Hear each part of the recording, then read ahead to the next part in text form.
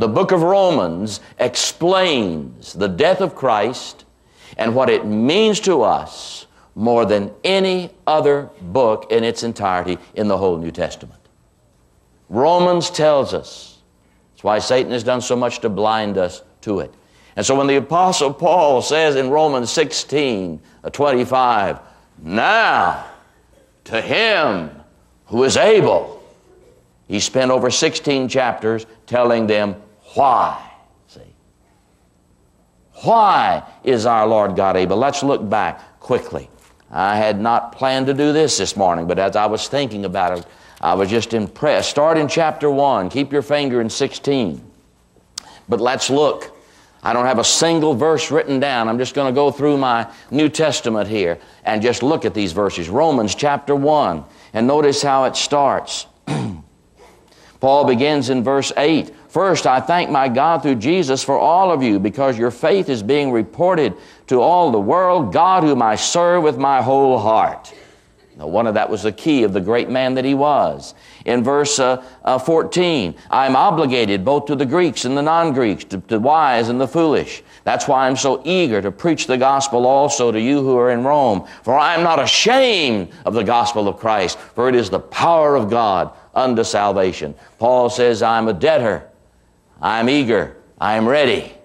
What a battle call for a man who loves Jesus Christ. Look in verse 26 of chapter 1. Because God gave them over to shameful lust. See, God gave them over. He didn't give up on them. He gave them over to the stupidity and the fantasy of their own hearts.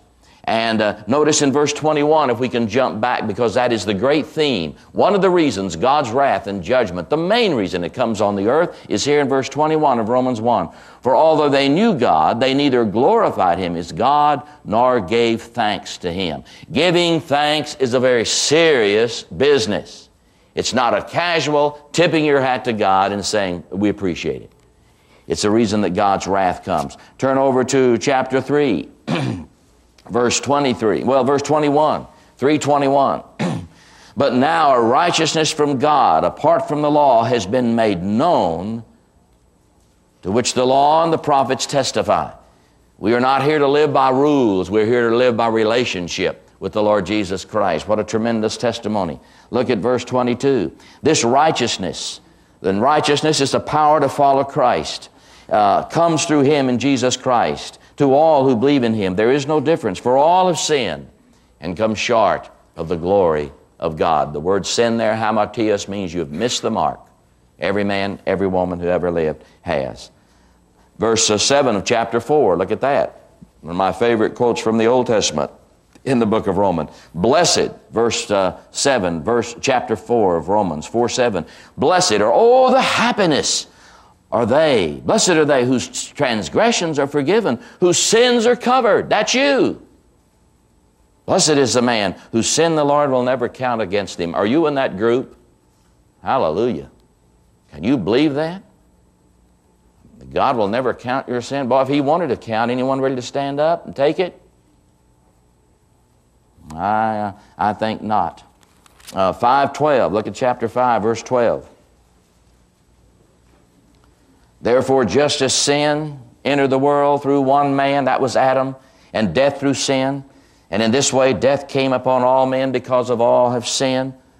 For before the law was given, sin was in the world, but sin is not taken up, etc., through Adam. And then it talks about how the Lord Jesus Christ, look at verse 17, death entered through Adam, but in verse 17, for if by the trespass of one man, Adam, death reigned through that one man, how much more will those who receive God's abundant provision of grace and of the gift of righteousness reign in life? You see. My dear friends, let me share this with you. If we truly grasp the provision of God, all of our problems are secondary. If we truly grasp the provision of the Father for us in Christ, every problem is secondary, if not irrelevant. That does not mean the problems won't hurt us, they won't cause pain and all the rest, but they're irrelevant to God's destiny for us in Christ. Pity the poor Christian who doesn't see His provision in the Lord Jesus Christ. Oh, verse 6, chapter 6, verse 11. In the same way, 6:11, count yourselves dead to sin, but alive unto God in Christ. Do not let sin, 6:12, reign in your mortal body, so that you obey its evil desire. The soul can make that decision. The soul can't pull it off, but the soul can make that decision. That's our outline, mind, will, and emotion. One of the men at the Bible study Thursday morning said, Pastor, help me here in these words. Mind, will, and emotion. Give me a few more. Mind, it's what you think. Will, that's your desire. Emotions, that's your feeling.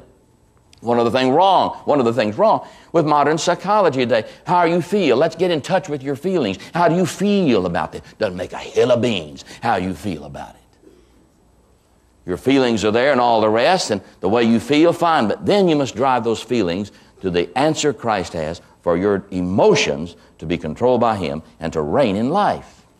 What it's all about. 7, the struggle with sin. The last part of this chapter, you remember this one. Paul says at verse 22 of chapter 7, for in my inner being I delight to do God's law. All of us trotted in here today, said, I want to follow God. But he says, I see another law working in the members of my body, waging war against the law of my mind and making me a prisoner of the law of sin at work within my members. What a wretched man that I am. Who will deliver me? Thanks God through Jesus Christ. And then Romans chapter 8, verse 1, there's no condemnation to them who are in Christ Jesus. In Christ, in Christ, in Christ. You see, the Christian life is not a process of change. The Christian life begins the moment we exchange what we're not for what He is. And we do that through faith, see. It's an exchange. You take this, give me that. I said it last week. It's one of my favorite expressions. Where the Lord Jesus Christ, Father, all that I am, I give to you. And then the Father looked at His Son and said, Son, then all I am, I give to you. See? The reason we're not what we ought to be is because we haven't given all we are to Him, so that He can't give all He is to us. And that's exactly what Christ died to achieve. The book of Romans is all about. Verse 18 of chapter 8. I consider our present sufferings are not even worth comparing with the glory that will be revealed to us. Father, forgive me for too often comparing my struggles to your provision, my problem to what you've done for me. Chapter 9 is a discussion of the Jews. Chapter 10, the great passage, if you believe, you should, well, let's look at it, 10:9. I'm just going to quote it, but as long as we're there, here it is. Well, let's look at 8.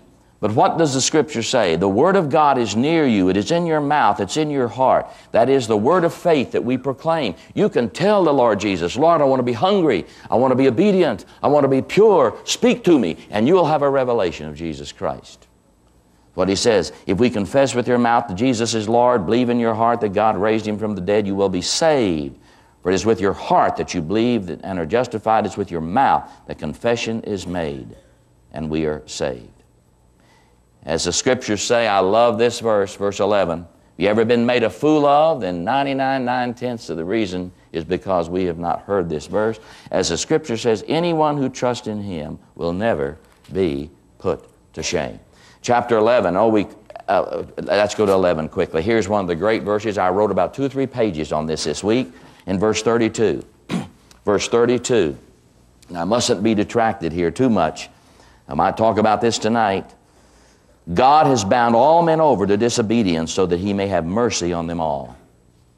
My dear friends, every single one of us here today, because of the sin that has gripped mankind, because of our crippled nature, is in a prison. There's not a one of you here today who's not in some kind of limited prison.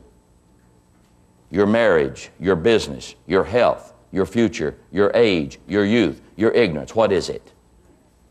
God has consigned all people to the prison house of disobedience. Some of you are dying over the activities of your children. Some of you are living in a marriage you can't get out of. Some of you feel, what are we going to do? There's not a one of us here that doesn't have a prison. Now, to make sure, some cells are smaller than others.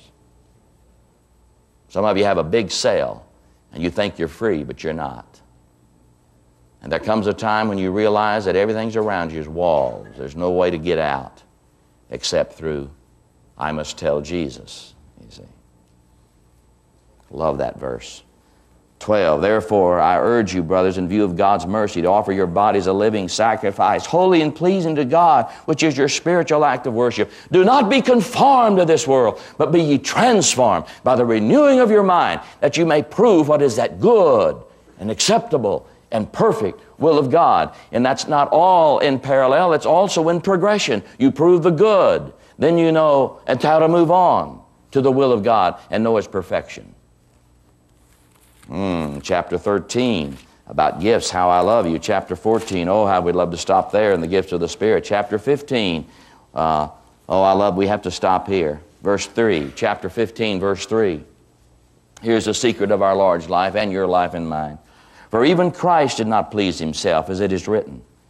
The insults of those who insult you have fallen on me. Even Christ didn't come to please himself. Why do you wonder? Are you so weak? You're a people pleaser. You're a self-pleaser. I'm a self-pleaser. Why did the Lord have such a magnificent, wondrous, giving, captivating, mentoring life? Because he wasn't here to please himself. He was here to please the Father.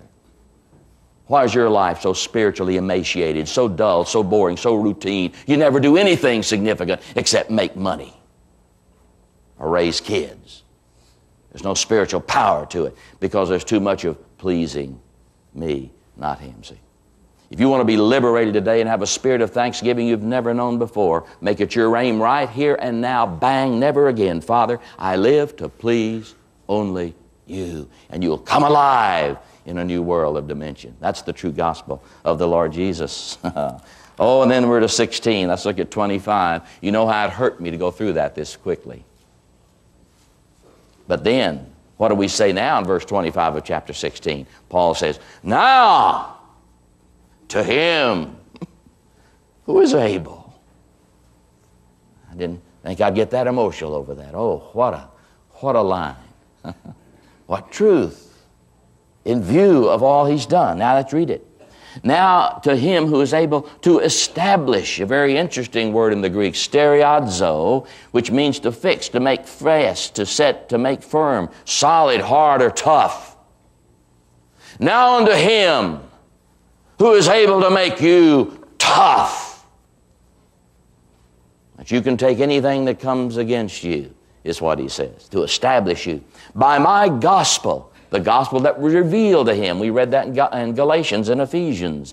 And the proclamation, not of the church, not of being Baptist, not of being religion, not of the Bible, the proclamation of Jesus Christ. See, that's what motivates us. I hope that will be the one great distinctive of University Baptist Church forever. And Lord, forgive me for the times I've got off that beautiful balance.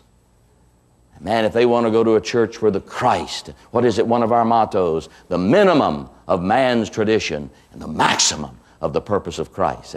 We're having some signs made up on that. God help us live up to it. According to the revelation, so we've talked about that, of the mystery hidden for long ages, but now has been revealed for the church age, the next has gone on now, almost 2,000 years, to every one of us, made known through the prophetic writings. And we can go back and look at Isaiah, and look at Psalms, and look at Jeremiah, and look at Daniel. Look at all these writings, back to Exodus even the Genesis chapter 4, and see the inception of the teaching of the wonder of Jesus Christ, see. Paul says it's all there. Made known through the writings by the command of the eternal God, so that all nations, the word is ethnos, ethnic, every ethnic group, not the geographical nations, but all the peoples everywhere with their different cultures and their different languages and their different heritages might believe. Pisteuo, literally a response, not just a mental assent. And obey. You know this word obey. Does anyone know what that means? Paul, I know you know your Greek. Upo akuo. I've kind of fussed at Paul for not knowing where he was, but isn't he sweet? He can make 1,000 more mistakes for all I'm concerned. I tell you, as sweet as he is. The word obedience is upo and akuo. Upo means under, akuo means to hear. So literally, if you're going to obey Jesus Christ, what you and I do, you come under the hearing of his voice. That's why some of us don't want a revelation of God. Some of us don't want a real prayer life because if I get serious about praying to God, He might tell me something about my life that I don't like and that I don't want to change. Have you ever thought of that?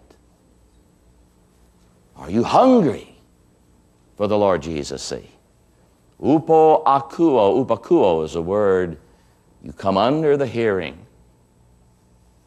Oh, what a place to stop and go through the Bible.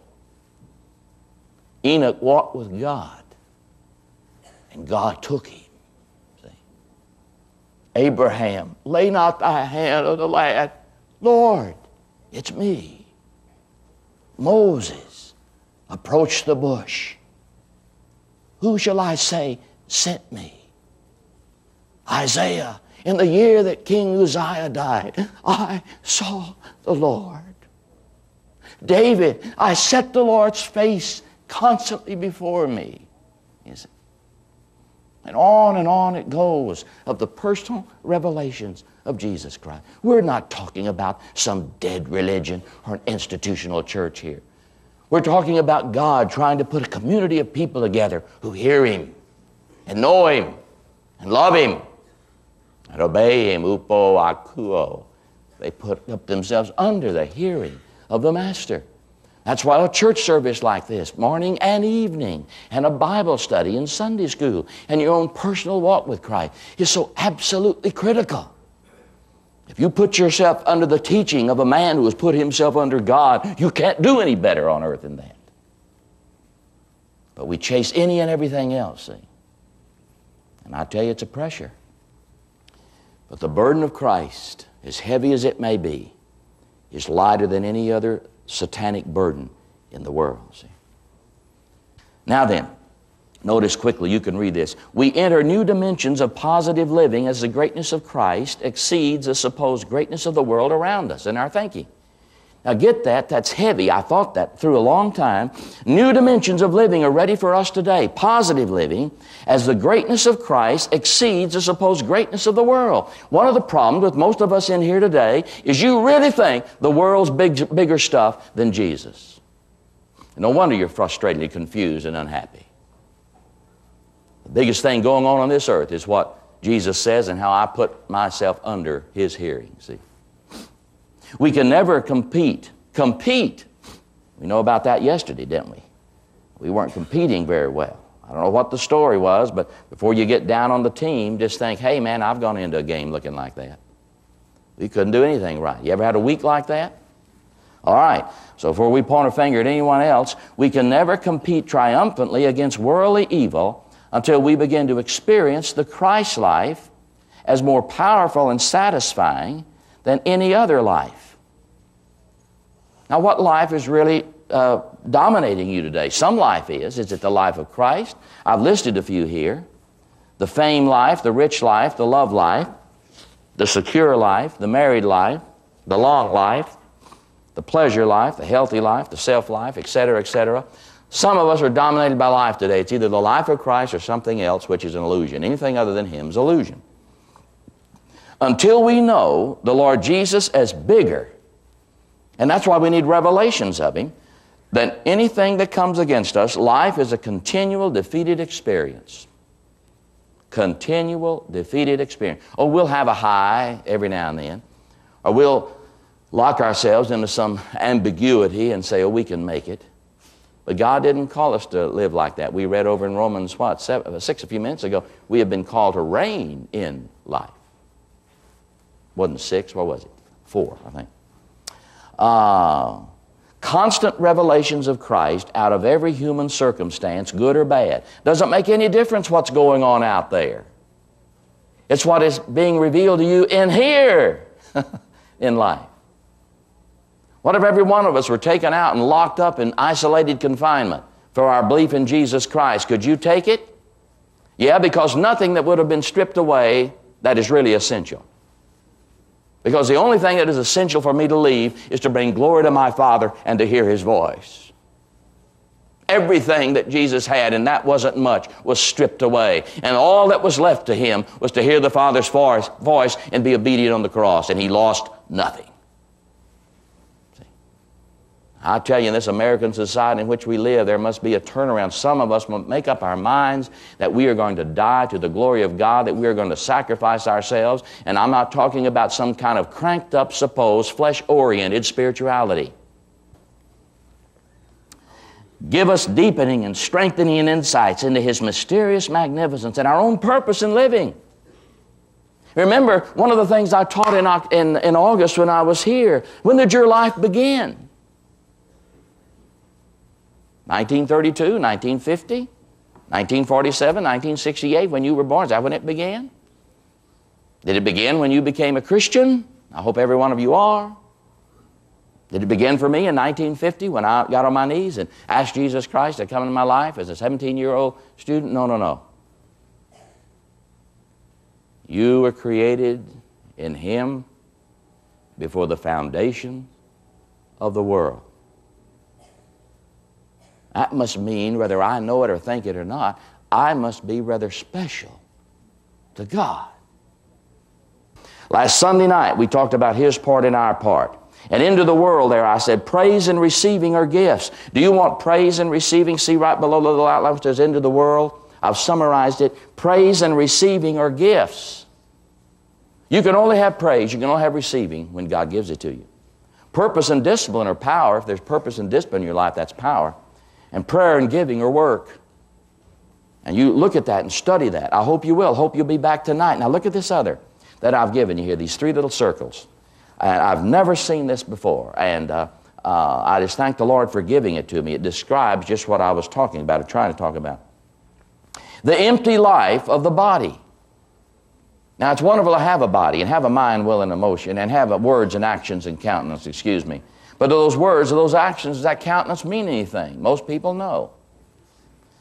So if you really have only the life of the body, you're living in a fantasy-centered world. See the question mark there? You don't know what you believe. So there's a fantasy world. It's you, big you, and your little illusion. And there's some verses. It's a dead end. Notice at the bottom. You never get out. It's a wall. It's a prison you never get out of. Now notice the baby life of the soul. That's self-centered. You may be a Christian here today, and I hope all of you are. But if you're not walking in the power of the Spirit, you're a baby. You're being tossed around. In fact, I threw that in there in Ephesians 4. But at least you can begin. There's hope for you. Hop enduringly, because the Holy Spirit is in you. And if you begin to hear His revelations, understand how that works, then you will begin this positive and joyous progression. See that at the bottom? That is eternally open. And Christ and you, Christ becomes the big thing in your life, not you. And notice how I've drawn the bigger circle. See, the bigger Christ gets to us, the smaller the world is to us. And we know how to have it and to conquer it. People say, oh, I have so many things. No, you don't. If you have things, they have you. The only way to have anything that doesn't have you is to have Jesus in control. That's the way that works.